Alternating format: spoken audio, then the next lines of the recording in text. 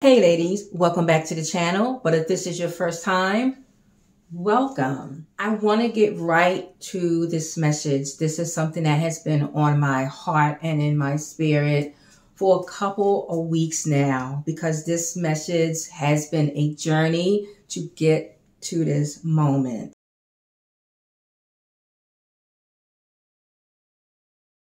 Let's jump right in. There's so much going on that we may think God left us. We may think that we do not hear him. We may think that he's forgotten about us. We might even think that he's punishing us. But I want to tell you, daughter, I encourage you, daughter, to reconsider and change that perspective. We need to learn how to endure. How can we continue this journey when everything is coming at us? Our family is getting hit. Maybe our jobs are getting hit, right? Maybe our finances are getting hit. I want you to reach for your faith. I want you to reach for God's love for you and keep going. I want you to cast down all those imaginations, those lies that are in your mind. I want you to go against that and believe in what God has spoken to you, because he is not a man that he should lie, nor the son of man that he should repent. God don't change his mind.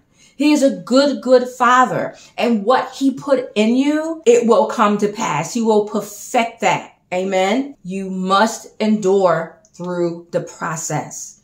You must endure through the process. There is a blessing in obedience. There is a blessing when we endure. Trust the Father through it. Trust him through it. God, this is hard. This has been going on for a long time. God, my heart is hurting. My heart is broken. But nevertheless, I trust you. I believe in your word.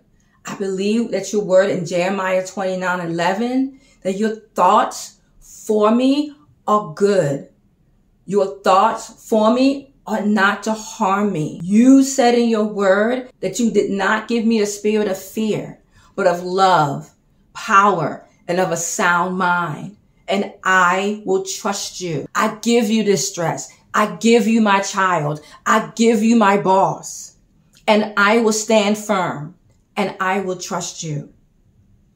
That, daughter, is what endurance look like. Giving God back his word. Speaking his word over your situation. Looking back to the last time God got you through something. Remembering what he done for you.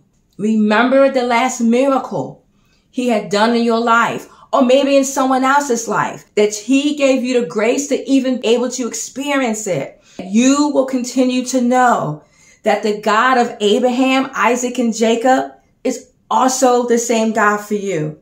And I want you to say that and declare that over your life. God, you are the same God today, yesterday, and forevermore. You are the God of Abraham, Isaac, and Jacob, and you are the same God for Vernica.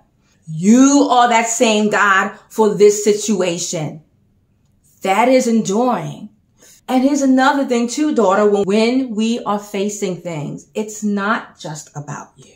There are so many examples in the Word of God. You can talk about Moses. You can talk about Jesus. You can talk about Joseph. The experience that Joseph went through.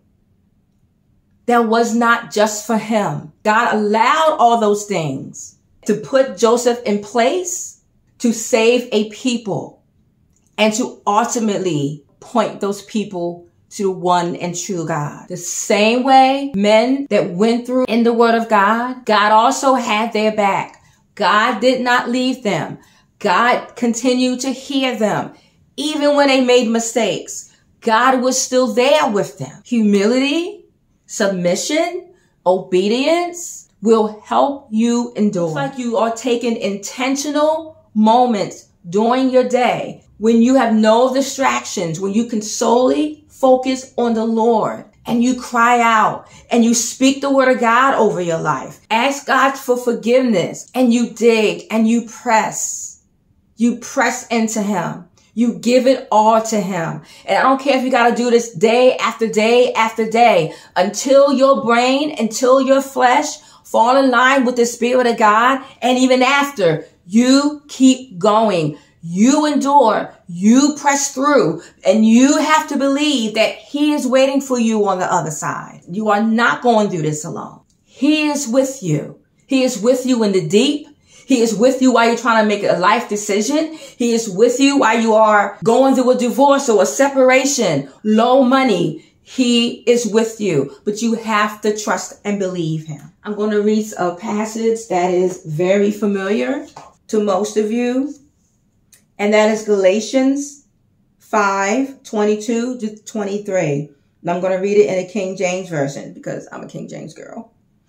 But the fruit of the Spirit is love, joy, peace, long-suffering, gentleness, goodness, faith, meekness, temperance. Against such there is no law. The word long-suffering in the Greek means endurance. When we endure in God, your prayers, your prayer life will change.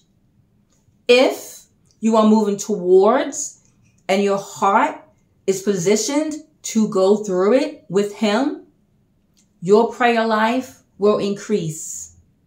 Your prayer life will expand. You will get closer to him. When you endure, you will get healing. When you endure, you will gain confidence. When you endure, God may begin to even show you who you are through the endurance. I am not telling you something that someone told me. This is from the abundance of my life. When you agree with God to endure, to go on this journey, not alone, but with him, holding his hand, allowing him to be your anchor, and allowing him to lead you, he will get you through. He will blow your mind. But daughter of God, endure. Endure. He is equipping you for the next. Let him train you. Let the potter mold you on his wheel. He knows what's best. He knows how to get you there. When he's shown you a vision of who you are to become or who you are right now in God, there is a journey that you have to walk. Believe God in faith. Stand on his word. Speak his word over you and ask the Holy Spirit to rise up in you so that you can walk in the fruits of the Spirit. God, I need more love. God, I need more patience. God, give me joy as I endure. And when things come in your mind, you cast down all imaginations and every high thing that tries to exalt itself against the knowledge of God. You bring it into captivity in the obedience to Christ. But we have to go through this journey. We have to let go of our comfort zone. We have to let go of fear. He will strengthen you while you are there, while you are in the midst of it. On the journey, he will strengthen you and love on you. You get in his word. Let him know that you are weak today. God, I know when I wake up every morning is new mercies, but I woke up tired and I woke up weak and I woke up not knowing what to do. God, I need your clarity. God, I need your wisdom and knowledge. Father, you said that you would not hold any good thing from me. And if there's anything in your life that may be in the way of you being able to let go of your fear and release that anxiety to him, I also encourage you to repent. Ask God for forgiveness because you know in your heart, what are you wrestling with? But he also know that you are human, but he also know what he deposited in you because it's there. You pull on the Lord and ask him to help you through it. Desire to know his heart. Desire to know more of him while you are enduring. Focus on him. Take your focus off of the situation. And I know that is hard, but guess what? God is a God. He is greater than the situation. I can say so much more now, but my message today is, daughter, endure. Allow the fruit of the Spirit, the Holy Spirit, to rise up in you. Believe God the Father, that He loves you and He is with you and He is waiting for you on the other side.